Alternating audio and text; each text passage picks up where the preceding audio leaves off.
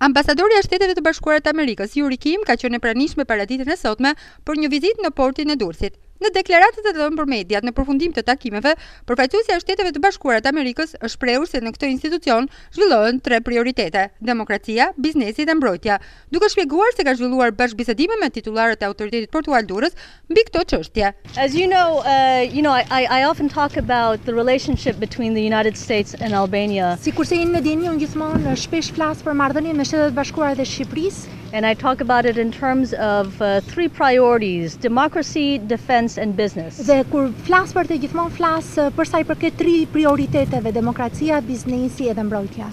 I came to Durrës Port today because this is where all 3 of those things, democracy, defense, and business, are coming together. Dhe në fakt erdha sot në portin e Durrësit sepse këtu është vendi ku zhvillohen që të treja: demokracia, biznesi dhe mbrojtja. Democracy in the sense of fighting corruption and organized crime. Demokracia për sa i përket luftës kundër korrupsionit dhe krimit të organizuar. And so I had an opportunity to speak with the director of the Port Authority as well as with Customs. Gjithashtu kam pasur mundësi që të flas me drejtorin e autoritetit portual edhe atë të doganave. We have agreed that there are some practical steps that can be taken to close up some of the blind spots. Kemi rënë dakord gjithashtu që janë disa hapa praktik që mund të ndërmerren në mënyrë që të mund të mbyllen disa prej pikave, prej zonave të verbra. And I'm looking forward to being back soon to see how much progress is made and to see where the United States can provide more support. Pres me kënaqësi që të rikthehem së shpejti në mënyrë që të shikoj ku është bërë progres dhe gjithashtu ku Shtetet e Bashkuara mund të ofrojnë mbështetje.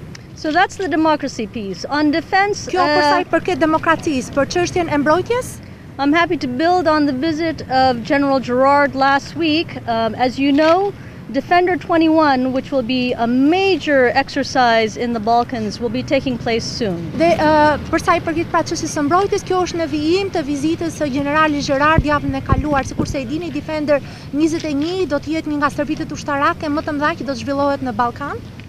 And we're looking forward to many of those activities happening in and through Durrës Port. Dhe presim që shumë prej këtyre aktiviteteve do të zhvillohen përmes portit të Durrësit.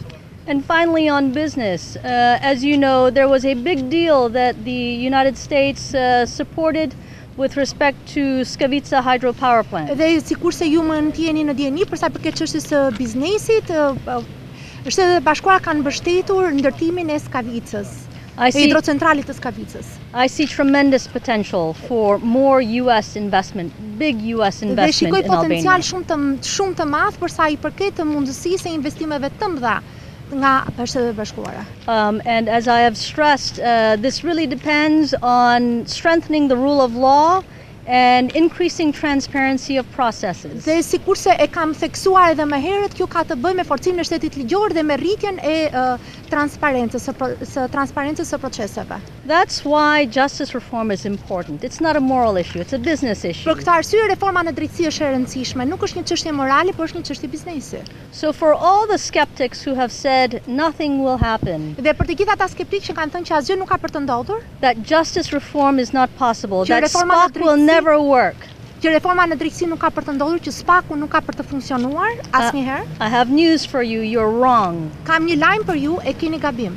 And I would encourage you to see all the cases that SPAC has announced, all the action that it has taken, including today in Kruja. Dhe do doja në fakt që të shikoni të gjitha hapat që ka ndërmarrë SPAC-u, të gjitha çështjet që është duke ndjekur, duke përfshirë edhe rastin e sotëm në Kruj. Justice reform is not a miracle. It's hard work. It's step by step.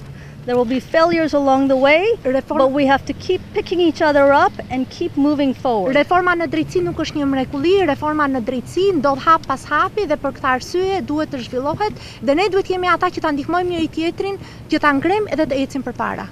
And as I've said before, it's also a matter of allowing yourself forcing yourself to have more hope than skepticism. Dhe gjithashtu është ajo gjë që unë kam theksuar edhe më herët, që është e rëndësishme që ta shtyni veten, ta forconi veten që të shkoni kundër skepticizmit. So focus on the facts, look at what Spock is doing, look at what the police are doing. Kështu që fokusohuni në fakte, shihni çfarë është duke bërë Spaku, shihni se çfarë është duke bërë policia. Don't let yourself get distracted by the propaganda. Dhe mos lejoni që të shpërqendroheni nga propaganda. Si mendoni partitë politike do t'i bindën pozitivisht për pastrimin e listave të kandidatëve me që të kemi parë disa deklarata së por dhe përgjigje nga natyra? Some recent statements as well as responses coming from them. Yeah, I continue to emphasize this point. I Vazhdoj think ta theksoj këtë pikë. Albania's voters deserve more. This is not about what the United States wants or what the American embassy wants. It's about what the Albanian voters deserve. Mendoj që votuesit shqiptarë meritojnë këto, nuk është kjo ajo gjë që Shtetet e Bashkuara duan apo që duan njëri apo tjetri, por është ajo që meritojnë, edhe që e meritojnë votuesit shqiptar. So let's see. Kështu që mbetet për të parë. Ju keni deklaruar se deputeti Tom Toshi nuk do të kandidojë për atë që ju cituat vetë se votuesit shqiptar meritojnë më shumë. A keni ju një emër nga deputetët ushtak, të cilët nuk duhet të kandidojnë? I'm continuing to have conversations about this issue, which is very important. Jam ende duke zhvilluar bisedime për këtë çështje që është shumë e rëndësishme. And I'll put something out shortly towards the end of the day today. Dhe nga fundi I ditës kam për të përgjigjur për këtë. All right? Qeveria shqiptare ka vendosur fakt ja me koncesion portin e Durrësit për një kompani arabe pa hapur një, le të themi, konkurs ndërkombëtar. Si e vlerësoni këtë? So I don't know enough about that to comment. Thank you very much for coming and thank you for giving me the opportunity. See you soon. Bye-bye. Gjatë deklaratës së saj, diplomatja amerikane Durrës Kim ka siguruar se do të rikthehet në këtë port për të inspektuar zbatimin e vendimeve të marra gjatë ditës së sotme.